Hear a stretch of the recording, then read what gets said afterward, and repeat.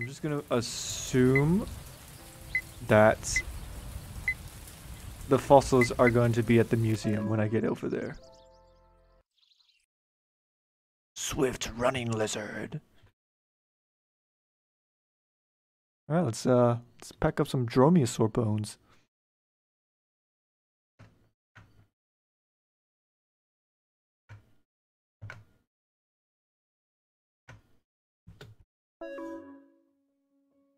Thanks to the publicity of the discovery, the town authorities decided to establish a new paleontological museum in the closed sports hall, for which they've been looking for a purpose for some time.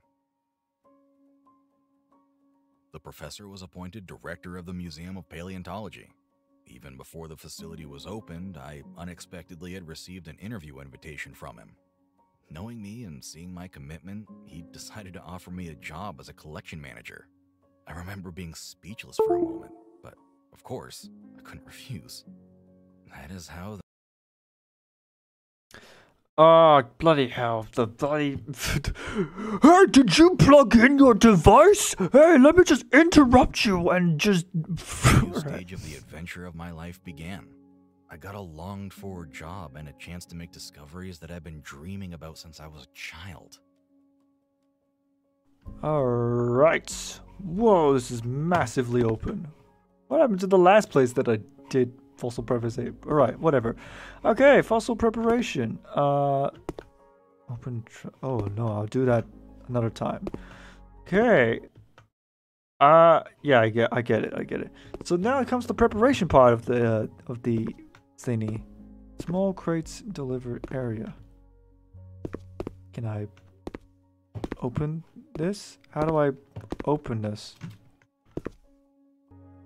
Dinosaur Canyon. Oh, now that dig site I do know of, but that will do. I'll do that in another time. Maybe I might make a series on this actually. This game. Deliver. Deliver.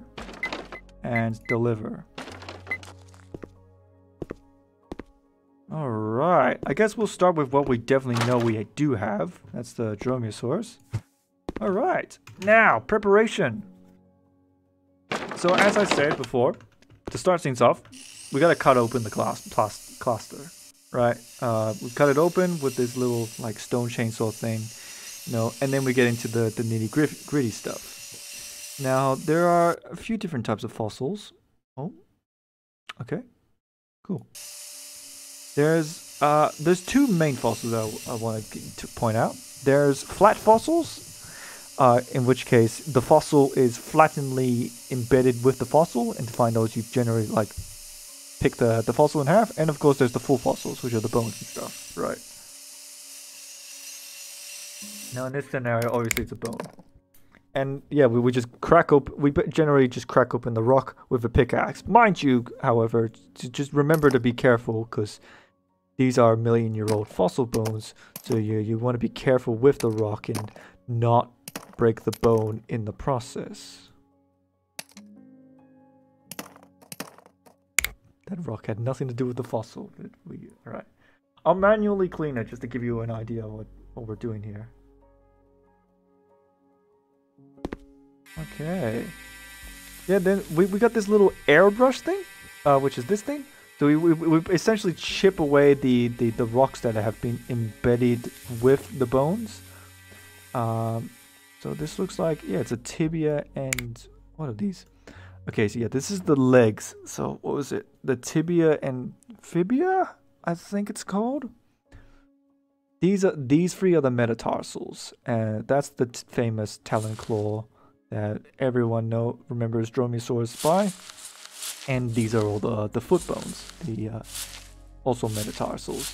But what people don't seem to realize is that, yeah, when you see dinosaur art, specifically in legs, you would always see them like what was it? It's like and it kind of makes it look like they have like two knees and stuff, or like a front knee and a backwards knee. That's not a knee.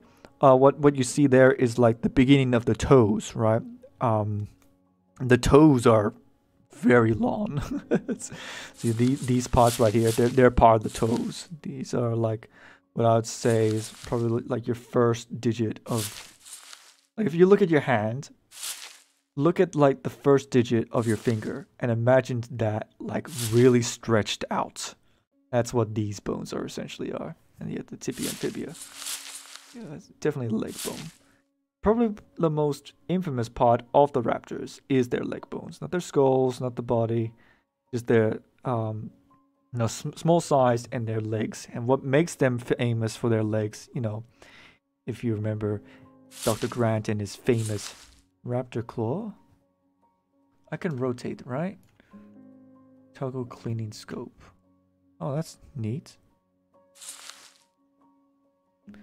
Is the raptor claws. And the raptor claws, they're hooked onto the foot. They're the toe.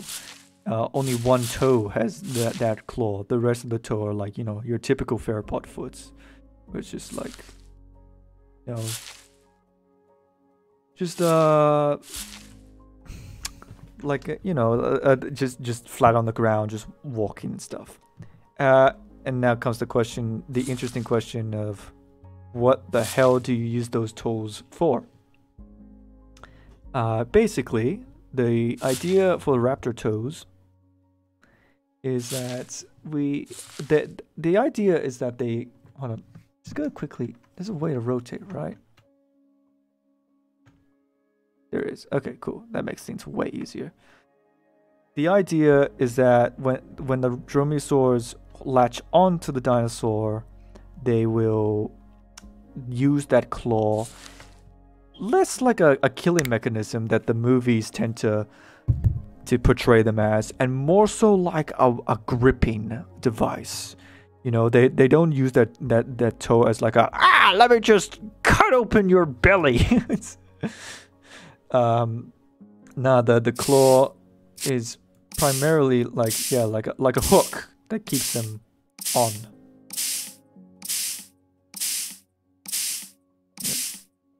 We should be on the cleaning phase soon.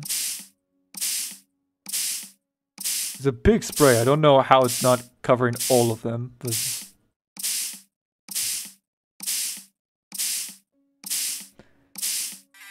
yeah.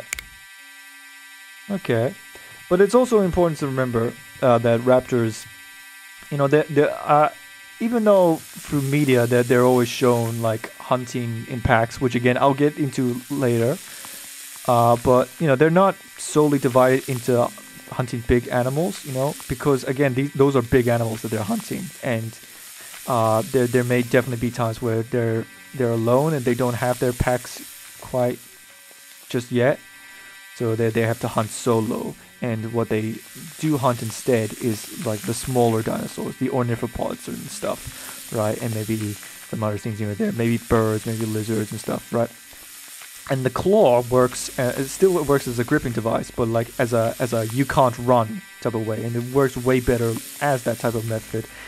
While for bigger animals, it's more like kind of like a climbing pickaxe. It's just like hold on to the dinosaur's body as they attempt to tear apart the animal with their mouth. And yeah, actually just the mouth really. Even the front claws were probably used as gripping as well.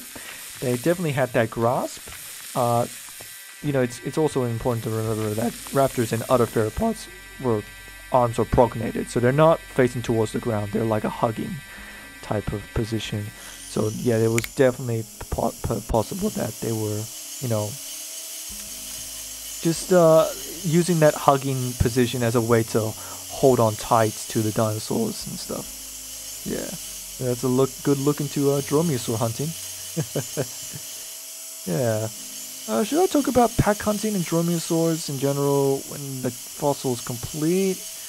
Yeah, I'll look out into it when we've fully finished the bone. But yeah, it is nice and interesting. It's pretty cool that dromaeosaurs of all dinosaurs was going to be our second dinosaur. So it's nice. But technically the Tyrannosaur was our second dinosaur, but we didn't discover the Tyrannosaurus. We just built upon it.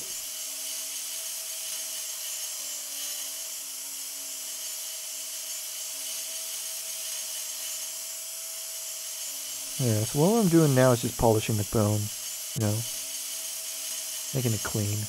You know, because when you look at fossils in museums, it's important to remember two things. One, it's possible that fossil is probably not even a fossil. There are many replicas. Replicas are a good way to give you an idea of what the bones look like, but again, going back earlier, the bone could potentially just be missing as a whole. It's probably gone entirely and broken apart, so we may be like missing a good chunk of what we're supposed to be seeing.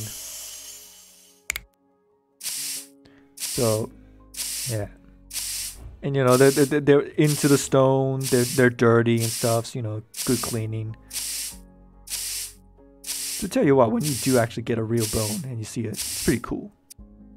But most of the time they're like, yeah, replicas. All right, now it's in the jigsaw part. I guess sneeze. Oh man. All right, what do we got first? I think that's a toe claw. I got. What is that? Oh, no, I know where this is. This is at the weird thing at the back of the foot. These are the tibias and the these are the metatarsals. Sorry, this is the tibia and fibia. Get that leg sorted. And yeah, these are again, like I said, these are the foot bones. They're just really long to help them probably run and maybe even jump as well. Yeah. That famous, infamous raptor foot claw.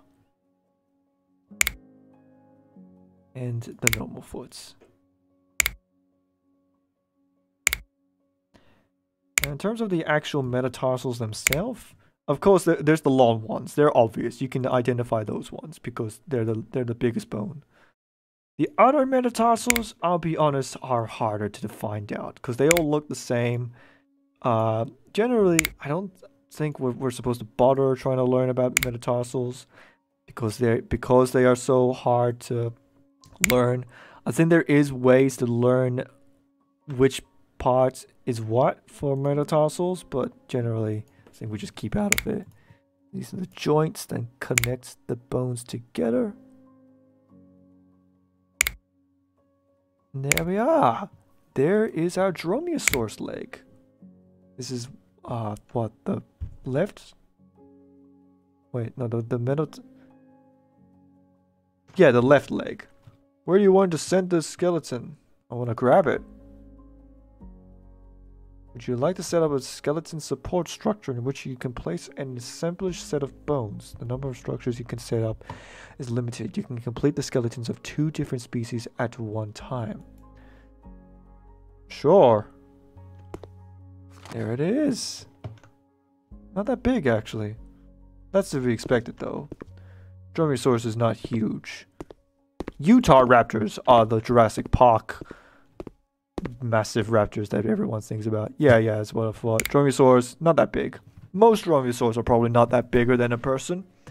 That's not to be said that there aren't any large man-sized Dromaeosaurs. Utah raptor is definitely a good exception.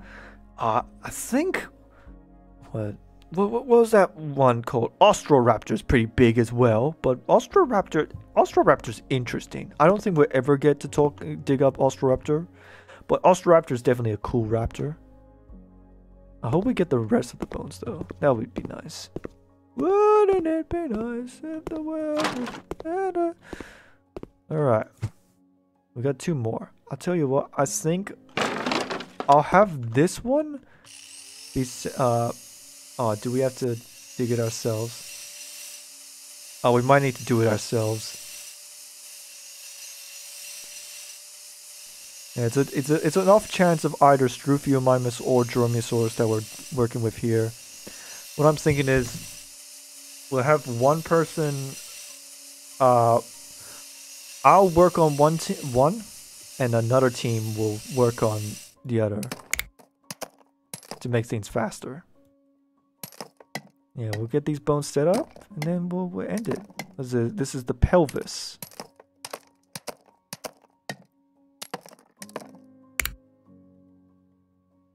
Yeah.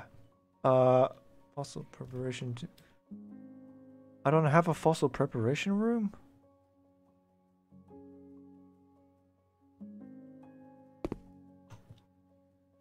Right. Interesting. I guess we are starting from scratch, so we don't have everything yet. I would like to move onto the skull though.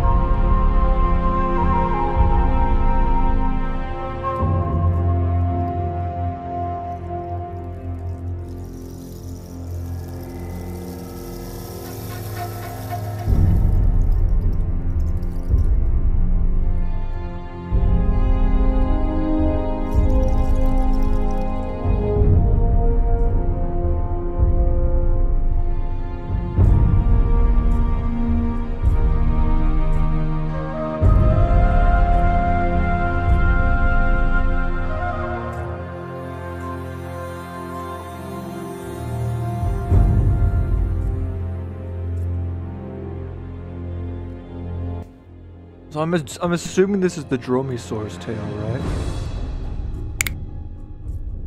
Which, if it is, that brings up some interesting things to talk about. Dromaeosaur's tails, and Dromaeosaurs in general, the popular media tends to depict Dromaeosaurs with these really long, slender tails. That's not really that much in the truth. You tend to find raptors with a rather short tail, kind of like this, you know, short but muscular tail. And what that implies to us is that rather than, you know, being a run down, chase down predator, which, by the way, I'm sure raptors are fast and probably did chase prey, but they're very a tail like this implies that they may have had a really good jump, which, you know, supports the idea of like raptors pouncing dinosaurs like Tyrannosaurs and stuff, right? Dinosaurs larger than them and taking them down with their sharp claws and whatnot.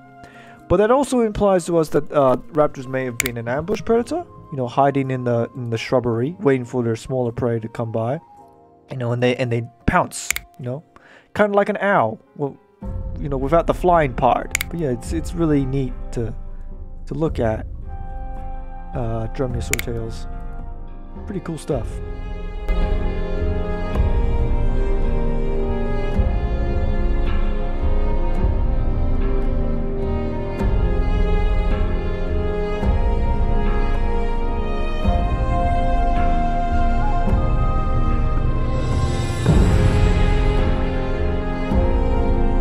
Okay, let's see. Does this fit on the Dromaeosaurus? It does! It is a Dromaeosaurus tail! Hey, we got more pieces of the Dromaeosaurus. That's cool. I put one in storage. Where's storage? Was it the skull that I put into storage? Oh, far out. That's the one piece that I probably wouldn't have wanted to put into storage, and it was the skull. And it's not even the skull. It's like, what is this? This is the pelvis.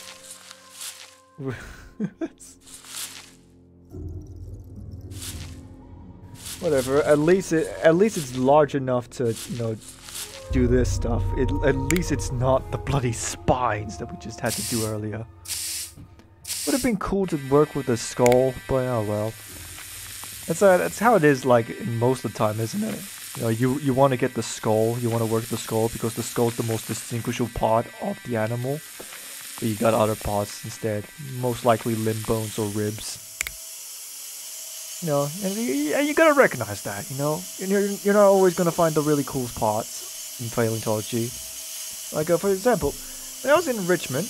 That was like the one dig that wasn't a planned event by someone else. It was a dig that I was a part of for my own entertainment. But for those that don't know, yeah, Richmond is a dig site in Australia in a Cretaceous, set in Cretaceous, and so you could find stuff like marine reptiles and pterosaurs. And I believe I found, well, I didn't find it, my dad found it actually. But we believe we found a pterosaur bone, probably a wing bone. Yeah, of course we didn't find the whole body, but even if we did, we're supposed to bring it in.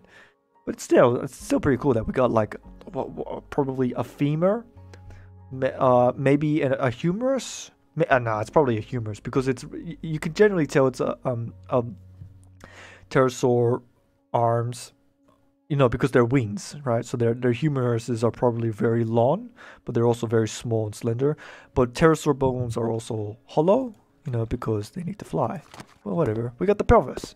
Nice and simple. And that is all we have for our dromaeosaurs for now. Flick.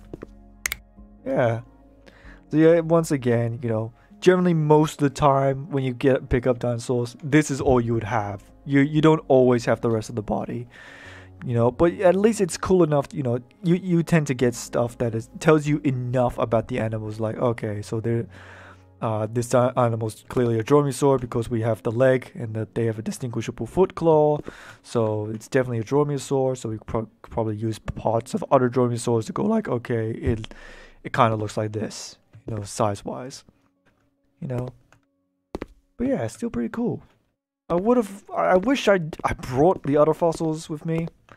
I don't know why I wasn't allowed to, but this is what we got.